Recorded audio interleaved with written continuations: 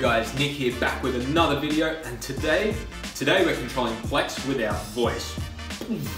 So what do I mean? Well, next to me I have the Google Home, recently released in Australia. Behind me, my TV, which runs my Plex client. So for those of you not in the know, Plex is a free piece of software that displays your own media files in a Netflix kind of way. You can have your own personal Netflix. And I've been using it now for quite a few years, and the dream has always been to control it with voice. Late last year, or early this year, Plex teamed up with Amazon to deliver the Amazon Alexa skill for Plex. In short, it provides rudimentary voice control skills for Plex using Amazon's Echo Assistant speaker.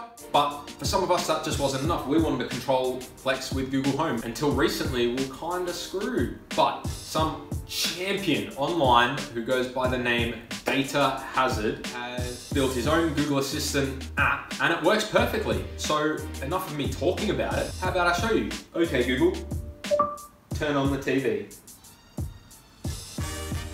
You bet your bottom dollar.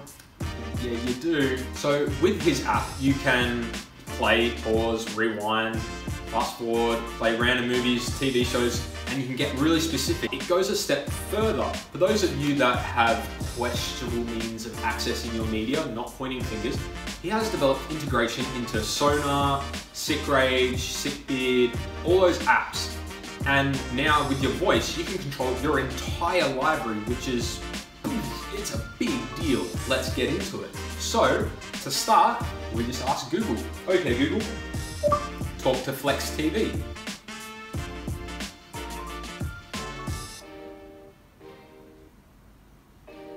Okay, getting FlexTV.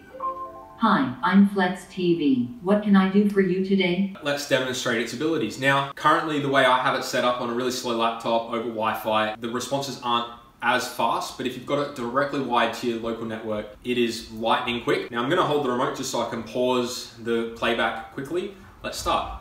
Okay, Google, ask FlexTV to play Star Wars.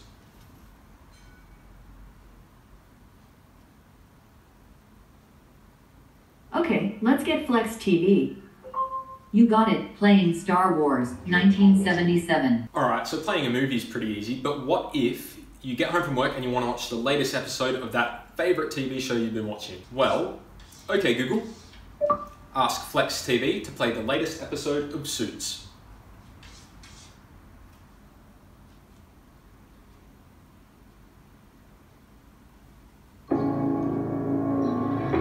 But let's get more complicated still. So, again, with the remote, or without the remote.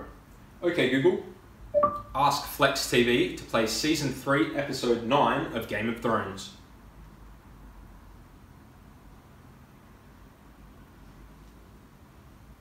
Sure, here's FlexTV. No problem, playing The Reigns of Castamere. But all this stuff, you know, we can do that. That's not big. What I'll do next will blow your mind. Okay, Google, ask FlexTV to play Star Wars at 1 hour and 15 minutes.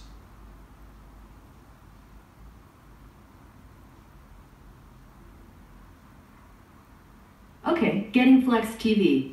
And as you can see, as you command, playing Star Wars, 1977. So pretty cool stuff. What if you want to watch a movie with your favorite actor in it? Well, you can ask Flex to do that as well. Okay, Google, ask FlexTV to play a movie with Ryan Reynolds.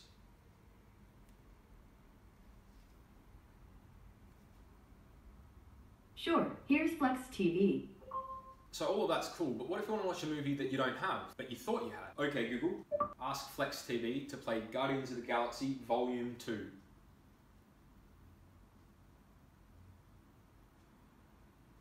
Sure, here's FlexTV. I couldn't find that in the library. Do you want me to try downloading Guardians Galaxy Volume 2? Yes.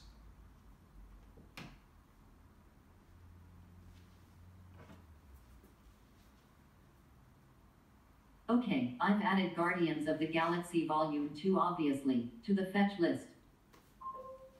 So hopefully, as you saw there, I had Couch Potato open, it added it to the watch list, and it all worked perfectly, and that will start downloading. So anyway guys, that's it for this video. Just a quick look at controlling Plex with Google Home, which is just incredible. If you want to know how to install this, how to get it working where you are, I'll leave all links down below in the description, all the different forums that Data Hazard's on. I'll link the GitHub page, which has the file that you can install and get working. I highly recommend you donate to him because he has done this out of pocket. He didn't ask for any money. He's just gone and developed this incredible app. And yeah, if you've enjoyed this video, don't forget to hit that thumbs up button and subscribe. Until the next video, I'll catch you guys later.